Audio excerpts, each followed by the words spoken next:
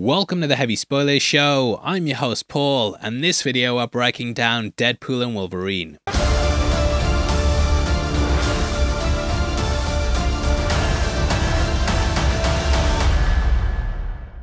With the new trailer dropping yesterday, I thought we'd take a second look and go over some theories that we have about the movie. There's tons of little clues and teasers for things in the future, and in this video I want to break it all down. We're not going to do a big intro, I just want to jump straight into it and talk about why I think we're going to see Daphne Keene. Trust me kid, I'm no hero.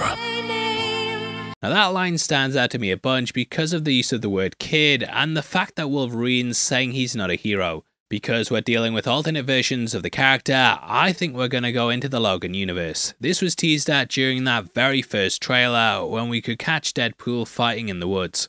This looked like the same tree stump that Logan died on, and Deadpool also threw 3 blades. Many people have thought this might actually be the claws from his corpse, with Deadpool grabbing these and using them as a weapon. I think in this world that we might also encounter X-23, who thinks that her hero has returned. Logan of course died saving her and her friends, so she'd be over the moon to see him coming back. I doubt Wolverine would be saying "trust me kid, I'm not a hero" to Deadpool, cause I can't see Deadpool getting called kid. Also doubt that he'd think he was a hero, cause Paradox has already explained what happened to his universe.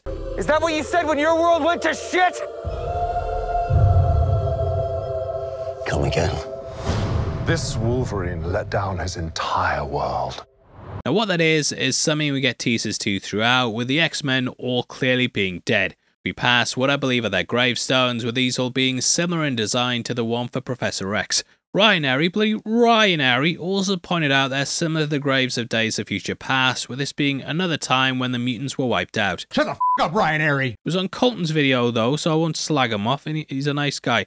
Now the X-Men, they're not having a good time at the moment, mate, with X-Men 97 also dealing with their deaths too. Definitely make sure you subscribe for our breakdowns on that show every week, and perhaps mutants dying is considered a canon event. In Logan they'd been all but wiped out because Essex Corp had been lacing food and drink with chemicals. Professor X had killed some of the X-Men, and not a good time to be him. There's of course the Days of Future Past stuff, and also things like House of M, where most of the mutants get wiped down to the bare numbers. Wolverine's killed the X-Men in the comics before as well, with this being a big thing in Old Man Logan, in that he was hypnotized by Mysterio and then sent into an illusion where he was tricked into killing them. Shoutouts to Editor Matt for pointing out that this could also be a branch from X-Men The Last Stand. Say there's a reality where Wolverine didn't kill Jean, it could eventually lead to all the X-Men's deaths. He could have been a coward that didn't make the hard choice, and this might explain why it's him who was left alive. Jean always had a thing for him, even if her man only had eye for her. Had eye for her. Now still though, Wolverine's been left alive for a reason, which seems strange when the rest were all killed. Now it's possible Cassandra Nova could have been behind it too, as she makes a big entrance in the trailer. Let's fucking go. Let's fucking go. Coming out of the skull of a giant man, this is also a nod to Old Man Logan, in that Wolverine travelled through the wasteland of America alongside his old buddy Hawkeye. They came across the corpse of him on the road, which Nova's now using as a sort of Cerebro. I think. Our guy MT pointed out that Cerebro's built like a brain, and that Nova's using where a literal one would be. Cerebro is a play off the word cerebrum, and Nova at this point is literally coming out of one. She's also clearly collecting discarded mutants, and we can see them lining the front of the head. I wonder if she's the one who got Logan to kill the X-Men, and this would just tie things together nicer. Sure, we could have some backstory that ties in other things, but it just sets her up as a bigger threat if she's the one who did it. In the teaser we see her puppeting Logan, and she may have used him as the one to carry it out.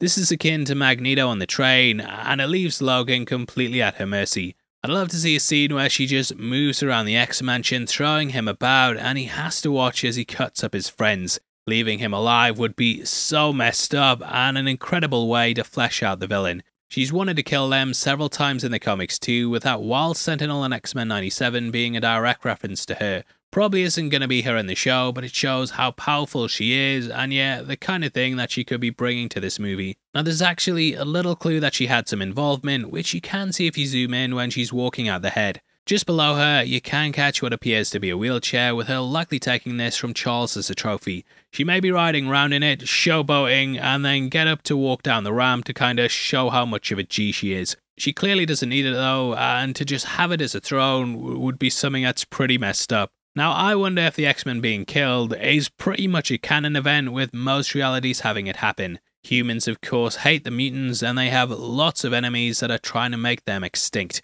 In our breakdown yesterday, we also went over some of the rumours about the film and how the multiverse is apparently going to work.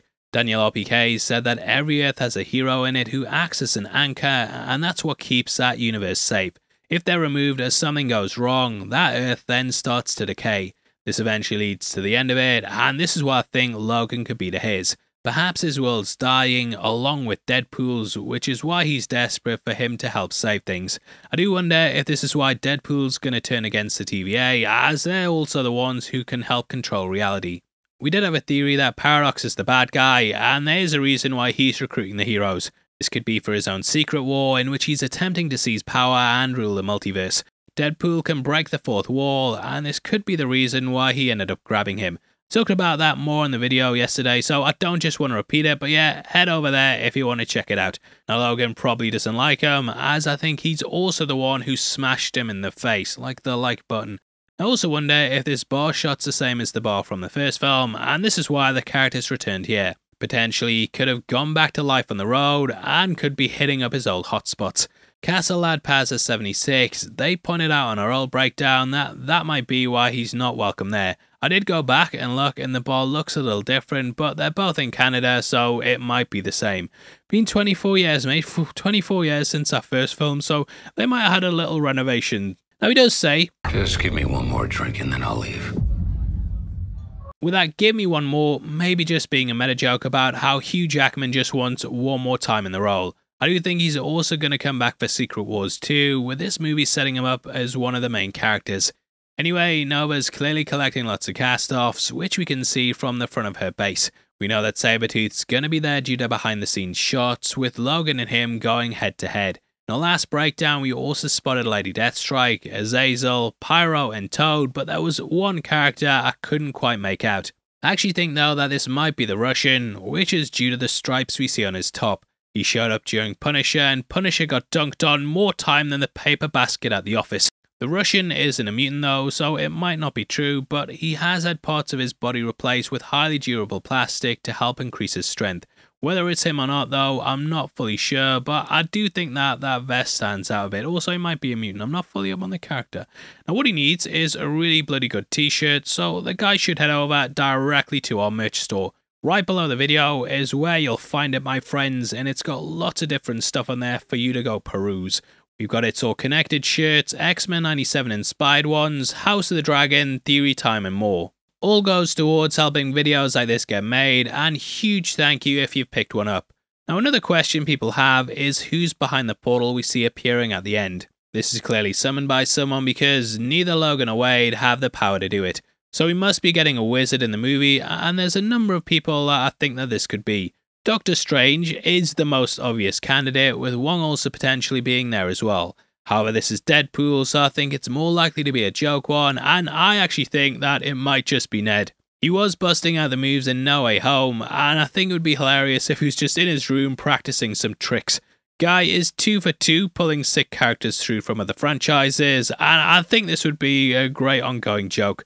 Anyway, that's the video, and thanks for checking it out. And I also want to thank you guys for all your support on yesterday's breakdown. We're bloody number 5 on trending. Number 5, rubbing shoulders with Mr. Beast. Shabow! I can't wait to play ukulele for Colleen Ballinger and also show up on the Joe Rogan podcast. Probably going to see my DMs leak next week where I call all my viewers idiots that didn't hit the thumbs up. Cancellation tours, the lot. I played this stinking city like a harp from hell. And yeah, obviously I'm not talking about you because you remembered to hit it. Also, you might hear my voice is completely destroyed. It's 5 AM, got up early to do it. So yeah, the thumbs ups are much appreciated. And if you want to support the channel as a member of the Spoiler Society, then please click the join button. For just 99 cents a month, you'll get early access to breakdowns every week, and it goes a massive way to helping videos like this get made.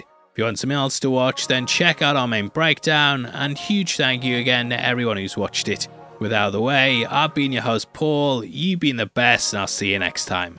Take care, peace.